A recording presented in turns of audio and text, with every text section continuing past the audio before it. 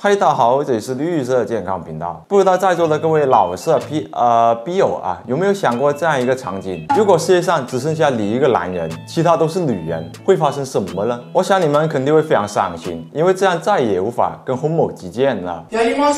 这样的情节虽然很魔幻，但在现实生活中却真实发生过，只不过是反过来的。一个女人和32个男人在一座孤岛上生活了6年，这6年里，他们之间都发生了什么疯批怪事呢？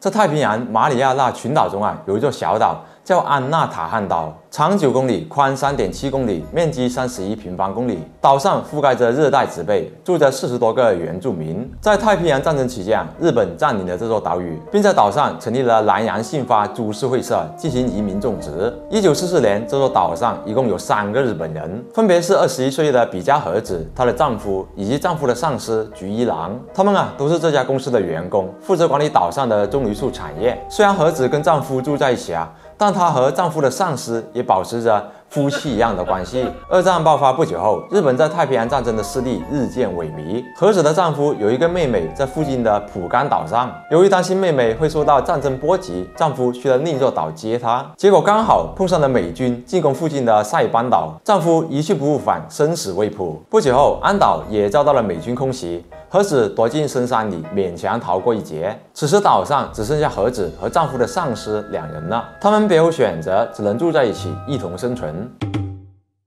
几个月后，日本派了4艘渔船过来运送战备物资，结果又遭到了美军的偷袭。幸存的人跳船逃生，并设法游到了安岛上，包括了10名日本海军和21名船员，共31名男性。他们大多数都是20来岁、年轻气盛的少年，最小的只有16岁。加上和子跟上司此时岛上一共有32名男性和1名女性。1945年，在6000度高温天气的笼罩下，日本战败。美军军舰来到安岛上，呼吁剩下的日本士兵尽快投降，并承诺把他们送回日本。但这33个日本人一眼敌机，鉴定为假。他们不相信，他们觉得日本帝国不可能战败，反而认为这是美军泄露的假情报，都是套路。因此没有一个人站出来投降。最后，美军载着岛上的原住民离开了。这32名男性和1名女性从此开始了与世隔绝的孤岛生活。岛上原本有20只鸡和40头猪，但由于人数激增，这些食材3个月就被炫完了。于是33人协同合作，他们在岛上种植土豆、采摘野果、捕食蜥蜴、椰子蟹和鱼等等，食物问题暂时得到了解决。他们还用棕榈树酿酒，开着 party 载歌载舞。正所谓酒饱思淫欲生存问题解决了，生理问题就出现了。岛上的布料很少，男人们基本只用破衣服遮住下半身，而和子也只穿着腰带遮住下体，上半身赤裸着，打扮得像亚当和夏娃一样的原始人。全岛只有和子一个女人穿着没有布料的衣服，20多岁的妙龄加上性感诱惑的躯体，时刻吸引着岛上全体单身狗的荷尔蒙。每个人的目光都向和子看齐，都想成为那个真正的 man。你干什么？也正因如此，这群饥渴难耐的男人们经常因为一些小事而互决。最年长的船长一眼就看出了其中的问题，为了避免发生冲突，他提议为和子举办婚礼，让他跟上司结婚，这样其他人就会对和子死心了。这个决定看似非常美好但在32对1的情况下却行不通。你有女人陪，而我却只能自我奖励，这谁受得了所有人都在打着和子的主意，他们都把敌对的目光投向了其丈夫身上。1946年，这股微妙的局势被打破了。他们在山上发现了一架坠毁的美军轰炸机，在里面收集到了降落伞和罐头等物资。最重要的是，有2人 A 和 B 发现了4把损坏的手枪和70发子弹。这2人经过拆解修理后，组装了2把完好的手枪。有了枪，局面就不一样了。在这个没有法律和道德约束的小岛上，有枪就代表了有话语权。这2人 A 和 B 威胁和子跟丈夫：“你要跟我们一起生活，否则我就把你丈夫干趴在地上。”丈夫没得选择，只能忍气吞声的同意。于是和子就跟 A 和 B 以及丈夫一起生活了，相当于和子有了3个丈夫，3个男人共享1个女人。多人运动的局面正式开始。很快发生了一件怪事，有一个男人 C 从树上掉下来摔死了，目击者只有 A 和 B， 刚好这2人跟 C 一直关系不和。虽然没有证据，但其他人怀疑是他们把C杀了。至此，岛上弥漫着一股诡异的气氛。局势开始紧张起来了。几个月后又发生了一起事件，一个经常纠缠和子的男人被 A 枪杀了。此时 A 和 B 可以说成为了岛上的绝对掌权者，谁想靠近和子，谁就得去送死。然而到了1974年，局势又被打破了。A 和 B 喝酒后发生了内讧 ，A 对 B 说：“年轻人不要太气盛，2、3天后我就奔了你。”结果 A 当场就被 B 射死了。和子的丈夫知道后非常不安，他害怕自己也会被杀，于是主动把妻子让给了 B， 自己独自生活。此时 B 一人独享着2把枪和女人，成为了岛上的绝对霸权者，一个真正的 man。厉不厉害，你坤哥？而这也让其他人意识到了。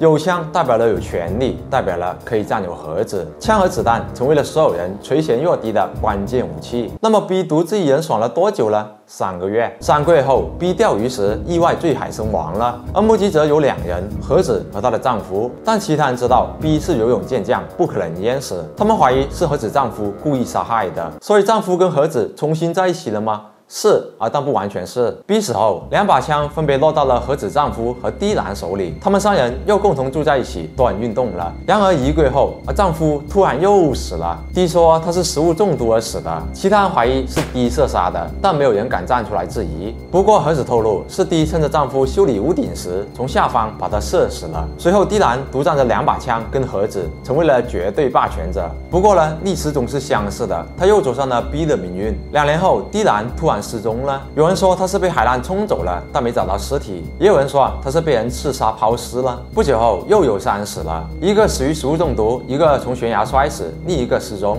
到底是不是这样死的，没人敢确定。他们就像在玩孤岛狼人杀一样，不停猜疑。到目前为止，已经有9个人死了，有的是死于疾病或意外，但大多数都是被谋杀的。在这一连串的离奇命案后，人人都开始提心吊胆，仿佛只要跟和子在一起，就会有人死亡。他成为了孤岛上的死亡化身。最后，最年长的船长意识到不能再这样了。他说：“再这样下去，在这座小岛上，我们还会自相残杀。”他提议让和子自己选一个男人作为丈夫，其他人都要祝福这个决定，并承诺不找他们麻烦。最终，和子选择了一男，同时他们认为枪是杀戮的根源。大家一致决定把2支枪扔进大海里。但枪真的是根源吗？显然不是，没枪一样可以杀人，除非他们说的是下面那把枪，把它阉割了，就啥事没有了。而且情况确实如此，在他们扔到枪之后，和子选择了一男和另外2个男人因为疾病和意外死亡了，还有1个人在逃离安岛后失踪。此时岛上已经死了13人了，还剩下19个。男人们开始讨论，就算和子有了正式丈夫，就算把枪扔了，死亡还在继续。他们觉得杀戮的根源不是枪，而是和子。只要和子死了，他们就能和谐相处了。也就是说女人妨碍他们的激情，于是他们决定杀掉和子。是的，女人只会影响我成为 homo 的速度。不过呢，有人把这个消息偷偷泄密给了和子。和子意识到大的要来了，连忙逃进了深山里。在深山藏匿了1个月后，他碰上了一艘路过的美军军舰，他毫不犹豫地爬上一棵棕榈树，挥舞着降落伞大呼求救。最后，他被美军救上了船，送回了日本。和子回到日本后，第一时间告诉媒体，安岛上还留存着尚未投降的日本人。此消息一出，立刻在日本国内引起了轰动。这些男人的亲属家友们开始写信送报纸，告诉岛上的男人们，日本已经战败了。1年后，美军再次派了军舰过去传达投降命令。岛上的其中一个男人率先决定投降，因为他看到了书信后，相信这是妻子亲手写的。随后，这个男人又说服了其他男人日本战败的事实。1951年，岛上的19人全部向美军投降，被送回了日本，摆脱了孤岛的生活。这对他们来说是幸还是不幸呢？不好说。这些男人回到家后，发现原本的生活早已背叛了他们。家人们以为他们都死了，给他们举行过葬礼，还画了遗像。然后有4个男人的老婆跟别人跑路了，其中一个老婆的再婚对象还是他的亲弟弟，甚至生了孩子。还有人的老婆做起了别人的情妇，牛头人狂喜呀。而和子的第1任丈夫却没有死，他早已回到了日本，再婚生子。事件曝光后，媒体蜂拥而至，询问他们在岛上发生什么事了。一开始，幸存者们都默契地隐瞒他们自相残杀的情况，说其他人都是死于疾病或意外等等。但很快，媒体发现他们讲述的内容自相矛盾，最后他们不得不把事情的真相曝光出来。看到这里，可能有人已经注意到了，岛上是没有避孕措施的。何止跟这么多男人连接过，为什么没有怀孕呢？对此啊，何止也曾说过，我和任何人都连接过，尽管这样，我还是没有怀孕。为什么呢？关于这个问题的猜测有2个，第一是说她营养不良导致了难以怀孕，第二是因为她本身就不孕不育。目前的推测呢，更倾向于第2个，因为何止回国后跟其他人结婚了，但也没有生孩子，所以应该是她本身就有问题。不过也多亏这个问题啊，她不用成为一个生育机器了。事情的真相曝光后，人们首先把焦点对准了何止，因为所有的杀戮几乎都是围绕她展开的。媒体把何止称作安岛女王、疯王、魅惑男人的女人、受欲的奴隶等等，说她利用情色统治了男人，创造了一个杀戮后宫。文章的内容也是写得非常污秽，充满了对她的诋毁和批判。而何止也说过，我像女王一样统治了岛屿。她这样说其实是故意的，因为他想通过女王这个词来维护自己的自尊，以免受他人的恶意冒犯和污蔑。但这恰恰使他成为了舆论风口的焦点，受到了日本国民的热烈讨论和关注。然后呢，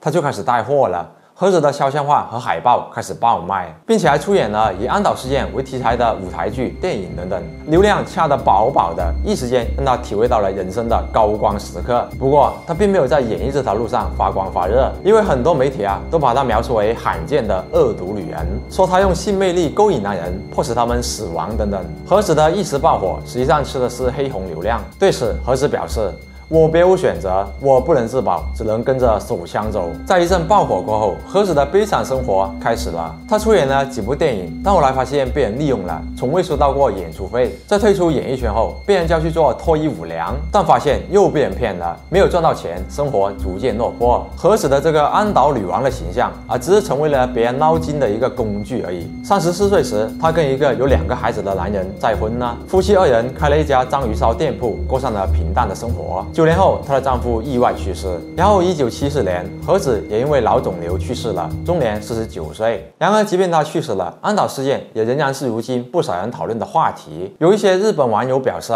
我不相信他们会为了这样一个丑人自相残杀，我宁愿被杀，也不愿意跟这个丑人一起生活。我劝这些日本笔友不要挑三拣四了。假如这个世界上只剩下一个女人，你还会在乎她的外貌吗？不会。你的心可以骗人，但你的身体是很诚实的，你骗不了所有人。毕竟蒙着脸，就算是贞子也能大战300回合，不是吗？